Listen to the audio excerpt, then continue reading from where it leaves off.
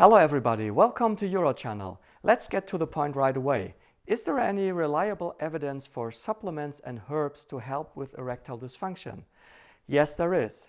In this video, I'm reporting to you what evidence we have to justify the use of L-Arginine and Pycnogenol in mild to moderate cases of erectile dysfunction.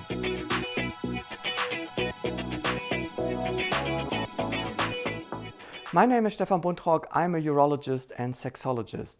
One of the complex functions of the body are erections. It needs a coordinated concerto of muscles, nerves, chemicals, hormones, and the psyche in order to bring them about. This is why good erections are a sign of good general health. In the aging process, many functions of the body decline. Bad lifestyle habits accelerate this process. Diseases kick in and very often decrease erectile ability, not to mention certain medication which are harmful to erections. So in the second half of life, erectile function has already suffered in many.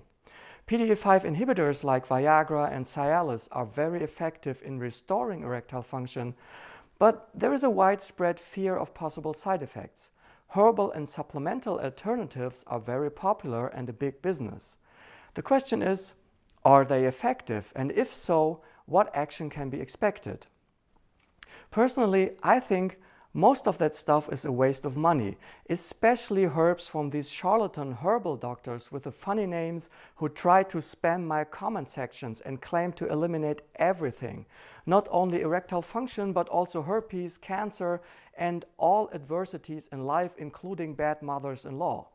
But looking at the data of L-Arginine and Pycnogenol, they might be something to consider in certain circumstances. To understand what the amino acid L-Arginine and the plant extract Pycnogenol can do for you in terms of better erections, it is important to understand how erections normally come about. It all centers around a gas.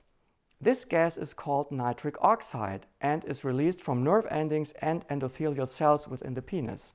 Nitric oxide triggers a cascade of reactions that lead to smooth muscle relaxation and eventually erection. In the endothelial cells, nitric oxide is produced from L-Arginine, which is an amino acid. So it makes perfect sense to increase L-Arginine levels by supplementation in order to raise the level of substrate for NO production. L-Arginine is often combined with a plant extract from the bark of French maritime pine called Pycnogenol. It contains a number of phenolic substances, so-called flavonoids, with antioxidant capabilities. So there is a benefit for the cardiovascular system. Pycnogenol also stimulates endothelial nitric oxide synthase to produce more nitric oxide.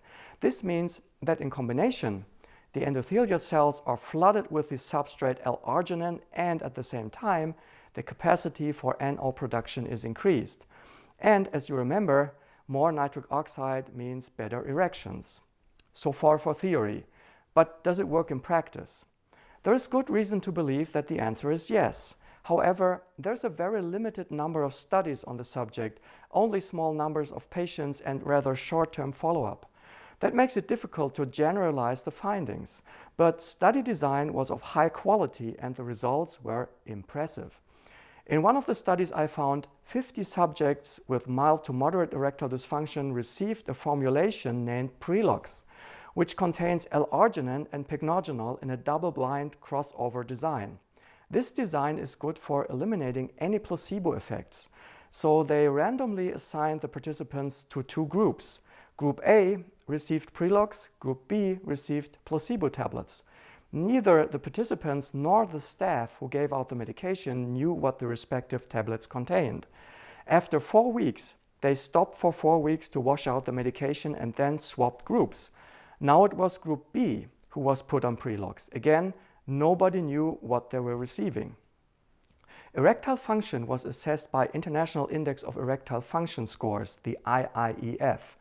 The result was that the previously lowered IIEF scores normalized in the Prelox groups. First in Group A while receiving Prelox and Group B showing reduced scores, then in Group B while on Prelox and Group A showing reduced scores under placebo. Another study in 124 subjects with mild to moderate ED yielded comparable results with Prelox. They used a simple double-blind placebo-controlled design without the crossover part. But the study period was much longer, 6 months instead of 4 weeks. Again, the IIEF scores normalized in the Prelox group with a significant difference to the placebo group. Additionally, the frequency of sexual intercourse doubled. So these are encouraging results. But keep in mind, this was a special group of men. They went through a very thorough examination first, and only those were included who were more or less healthy otherwise. That means no blood pressure issues, no medication, no elevated body weight, infections, hormonal issues, anatomical problems, psychiatric disorders, etc.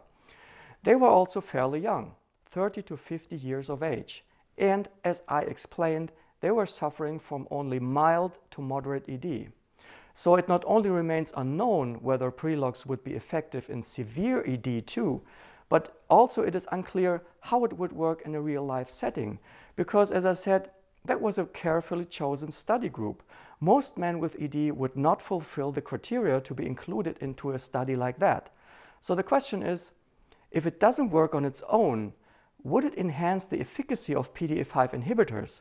This might be important in severe ED, where PDE5 inhibitors no longer work or are less effective. There are 2 studies with sildenafil, vardenafil, and L-Arginine alone that produced a small, yet statistically significant difference in favor of the combination. Another thing is duration of the treatment. Most probably it will be long-term, also considering the benefits of Pycnogenol, but no definite recommendations can be made based on the research at hand. What about side effects? No severe side effects are reported. The manufacturer states that slight headaches and flushes might occur in the beginning, but will resolve within short. Frankly, I'm not sure whether these go back to L-Arginine or Pycnogenol. Maybe it is the taurine they blend into the formulation. That's the stuff they add into energy drinks. I don't see how this will benefit the drug, especially since we are talking continuous medication over months, maybe even years, and not on demand like PDE5 inhibitors. It doesn't make sense to me. However, apart from that, all interventions targeted towards treatment of erectile dysfunction should be accompanied by lifestyle interventions. This means stay away from saturated fats, eat lots of vegetables and only little meat, don't overeat, and normalize your body weight. Apart from the physiological changes, you will feel more attractive and thus also become more attractive to others. Don't smoke. Smoking causes ED through several mechanisms. Exercise regularly, which means more or less every day with a program that contains both cardiovascular and strength training exercises. Another thing is medication. Certain drugs might compromise erectile function. Talk to your doctor whether a change to another drug is possible, like using the beta blocker nebivolol instead of metoprolol, as nebivolol is much less detrimental to erections. If you want to know what to do for physical exercise, have a look at this video. I also have a playlist of videos for guys over 50 with exercises for the pelvic floor and other stuff. Check it out. Thanks for watching. Bye bye.